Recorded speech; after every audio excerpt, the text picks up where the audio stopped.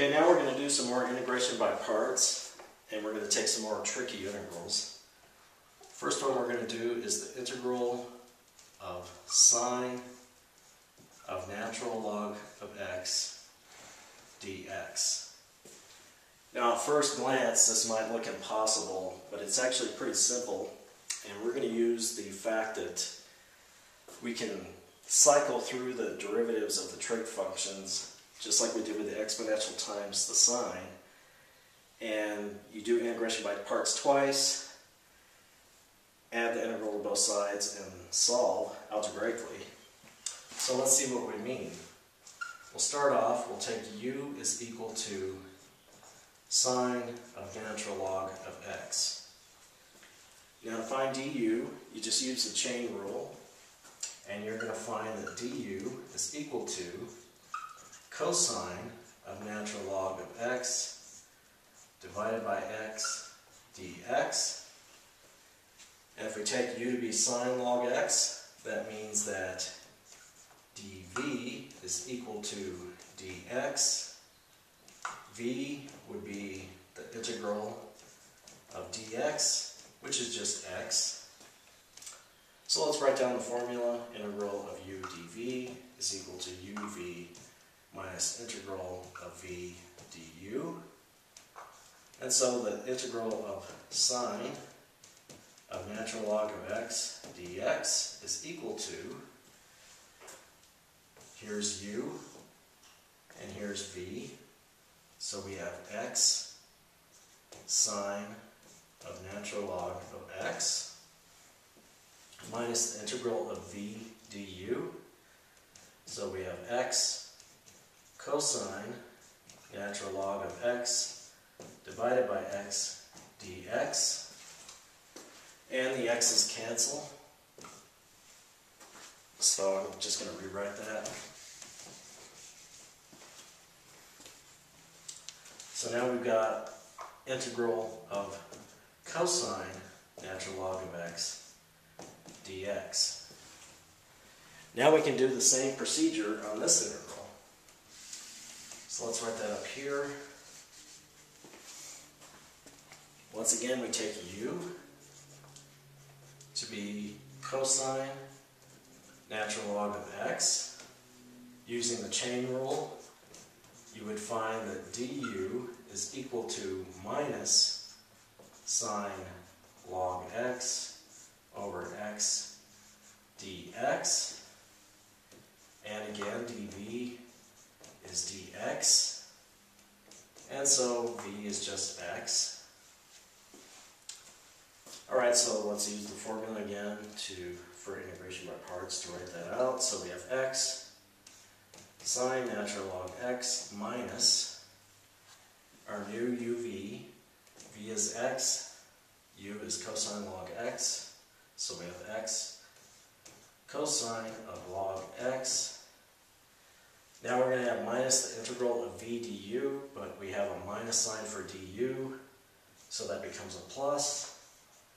And we have x times sine log x over x, so that cancels. And so we get plus sine log x dx, and I'm going to go ahead and add the constant of integration. Now if you carry through the minus sign here, we can get rid of those parentheses. And this becomes a minus sign.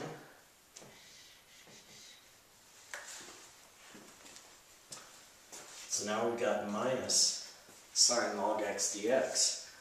So what we found is the integral of sine log x dx is equal to x sine log x minus x cosine log x minus integral sine log x dx. So we can add this term to both sides. And when you do that, you're going to have 2 integral sine of log x dx is equal to x sine log x minus x cosine log x plus the constant of integration. So to get your answer, you just divide both sides by 2.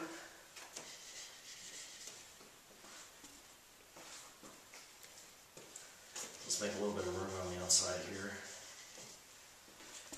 And you find that the integral of sine of log x is x over 2 times sine log x minus cosine x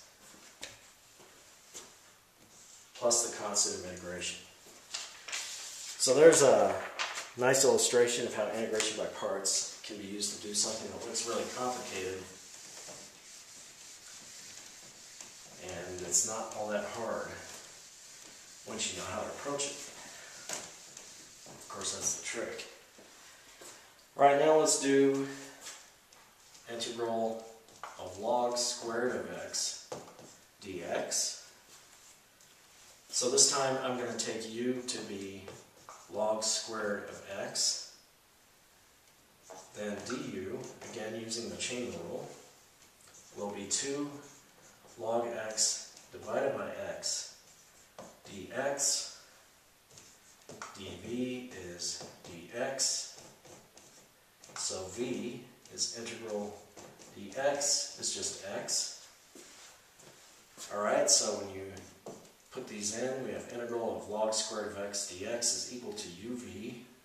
So we have x log squared of x minus the integral of v du, and you notice when you have v is equal to x times this term, the x's are going to cancel.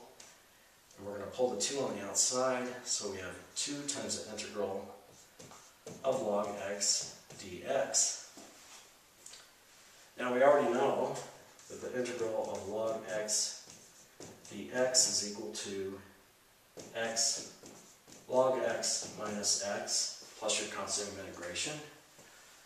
And so this is just equal to x natural log squared of x minus 2 times x log x minus x, and we'll add the constant of integration. I'm going to get this out of the way.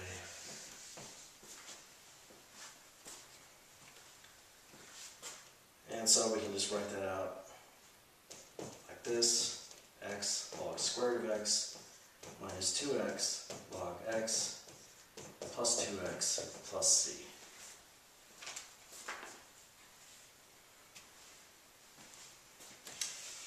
Alright, now let's move on to the next example. Next example will be integral of x squared minus x e to the x dx. We're just going through some examples here.